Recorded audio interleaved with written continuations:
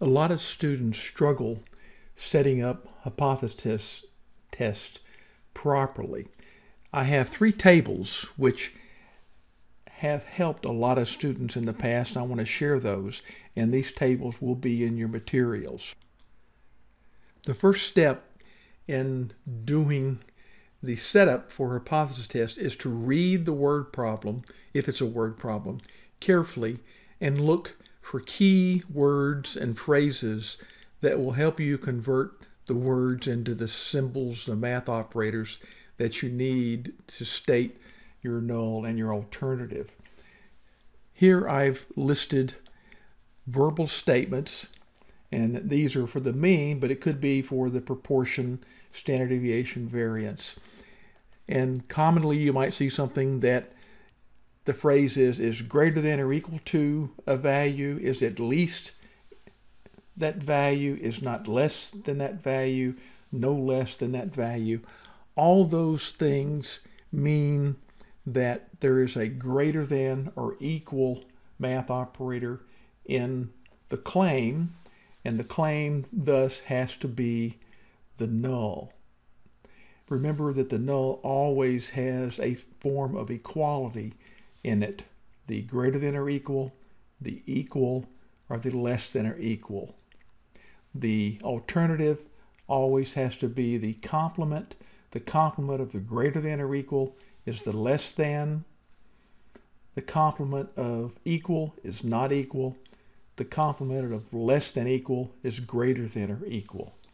So you can use this table and find these keywords and key phrases, find them in the table, and it will pretty well guide you. If you see is equals to, that means the claim is the null.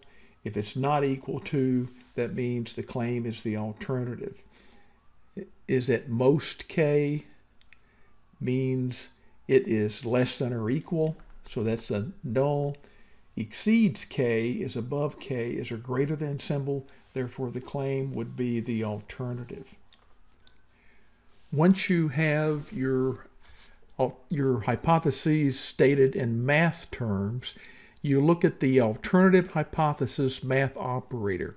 If it's a less than symbol that's pointing to the left, that means that it's a left tail test, and to find your critical values of z or t, you put all of alpha in that left tail.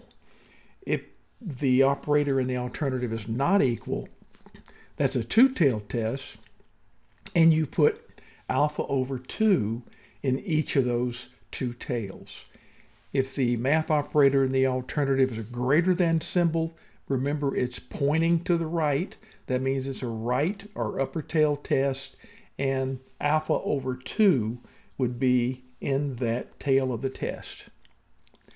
The last table is helpful when you are getting to the point where you've got to draw your conclusion. And the thing I see a lot of students confuse is they can get the decision whether to fail to reject the null or reject the null, but then they will not state the conclusion properly. If the claim is the null, remember it can either be the null or the alternative. If the claim is the null and you fail to reject the null, you should state the evidence is not sufficient to reject the claim because the null was the claim. If you reject the null and the null is the claim, your conclusion would be the evidence is sufficient to reject the claim.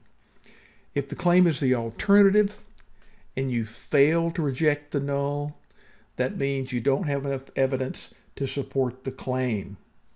If you do reject the null when the alternative is the claim, that means there is sufficient evidence to support the claim. So keep these three tables with you and use those to help you set up the hypothesis, to determine the tail of the test, and to find the critical values. And then once you know which hypothesis is the claim, in your decision, you can come up with the conclusions from this table.